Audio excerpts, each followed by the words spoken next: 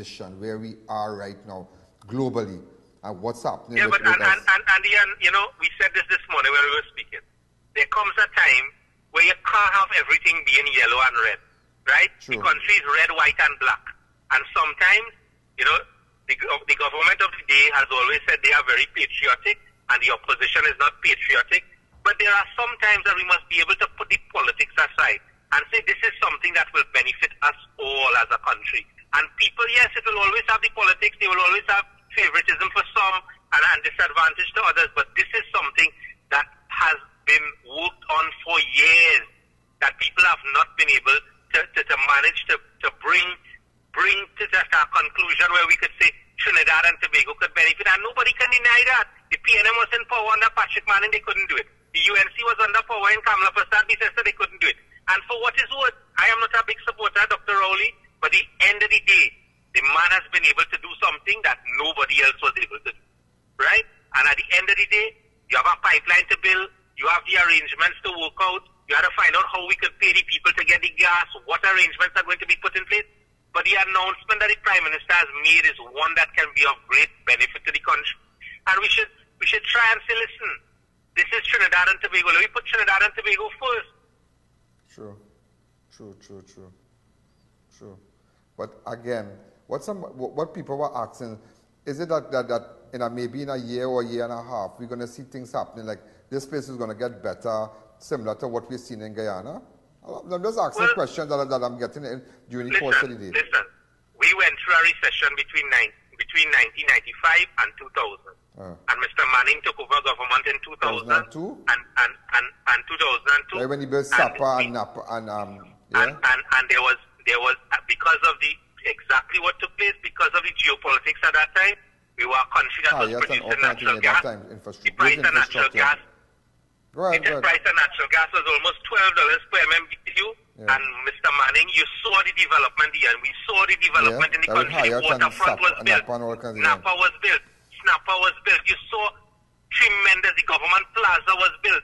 We saw tremendous development. People were employed. And we have to understand that at the end of the day, let us hope that the government will use this opportunity when the time comes and we are able to do this, that the right arrangements can be put in place. Dr. Rowley said when he made the announcement, they have a lot of lawyers involved acting on behalf of the government to ensure that Trinidad has gotten the best deal that was possible.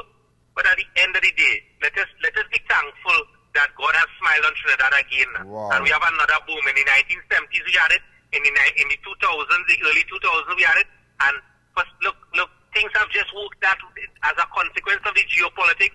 We're back in a position where Trinidad could be what it always has the potential to be, which is a leader on the world stage, no matter how small we are. And at the end of the day, give credit to the people who have made this happen. Okay, Mr. Ramdeen, I want to tell you thanks for putting everything together for me today. Thanks. I really appreciate it. And the other thing is, like Dr. Rowley said, let us not jump the gun, but this is the opening of a door that can see a lot of potential because Dragon is one field, Laurel Manatee is another field. We might have other developments and other relations with Venezuela. But at the end of the day, let us take it one step at a time, see what the government does. But I am very happy as a citizen of Trinidad and Tobago that the government of the day has been able to bring to the table something that nobody else was able to do. And at the end of the day, Dr. Rowley has been the leader of the government at that point in time, and you have to give the man credit for that. Because I know when he went to Germany, I mean, everybody said it was a Mamagai trip, a Mamagai energy trip. But, I remember people said that. I have newspaper clippings and whatnot. I also remember when there were criticisms of Dr. Rowley when people said he went to Germany as leader of the opposition. What he doing in Germany, meeting with people in Germany when he was leader of the opposition, and the man gave them the right answer, which is simply that he was preparing to go into government and doing the right things to get into government. If you want to sit as an opposition and be satisfied to sit down as an opposition and remain there as an opposition because you have your only ambition to go into government or your only plan to go into government is to criticize the government, don't get better. We hope the government fail and we go automatically by default fall into 2010 not going to happen again just like that, important step that will see, this could see, if this thing is managed properly and the country is managed properly. I said that, that's the exact word I said yesterday. The opposition might not see government again for another 20 years, you know, at the rate them going. Okay. Have you seen any opposition MP? I want to ask you something. Yes. You have been at the energy conference. I know you are at the energy conference this week. The energy conference is the one place where all the multinationals come together. All the plans for development are being discussed.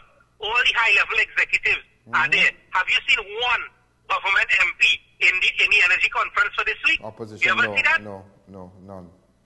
But what does that tell you? What does that tell you? Does that characterize a group of people who are in waiting to go into government, who have an appetite to say we want to get into government? Does that really say that? Yeah, Cynthia, go ahead. No, but that is the point. And if at the end of the day, right, you can only criticize people, right, when you have something better to offer, you know. True, Mr. Ramdeen, but again, listen. Yes, we need to develop the country. We need to have diversification. We need to do all of these things. But at the end of the day, what brings dollars and cents into the country, notwithstanding all that this about climate change, at this point in time, gas and oil is what brings money into the coffers of Trinidad and Tobago. Right? That is what we are. Right? And that is what is moving us forward. Even though the whole world is moving in a different direction. Yes, we have to diversify, and we have to get plans to become more green. And Dr. Rowley talking about wind energy and all these things. But at this point in time, right, while the grass is green, the cow can't be starving. True. Well, I really hope. And you don't see, what I can say objectively is that I don't see, right, I was a member of the opposition in the Senate, right, and it is a shame for me to say that this kind of development is going on. All you could hear from the opposition is criticism. Not a plan of how we could do it better. What arrangements we would have had. What we would have done. How we could have accomplished this. Right? Or any idea to bring on the table and say, well, you know, the government has said they're going to do this, but perhaps they should consider this. Have you heard that from anybody? Okay.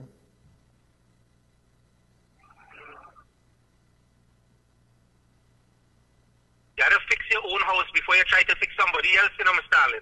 Well, I'm fully aware of that. Mr. Ramdeen, I'm fully aware of that. And that is the position. And just as you said, I am being very honest with you. I'm fascinated. I'm excited. I mean, after attending just going and hanging around and whatnot, and now understanding the role and the position where we are now, I mean, in a better place. And I'm wanting you to just get up and things just things just turn around like that. I'm really happy. I'm happy for Trinidad and Tobago. I'm happy for everybody. I look forward to going back to Point Lisa's and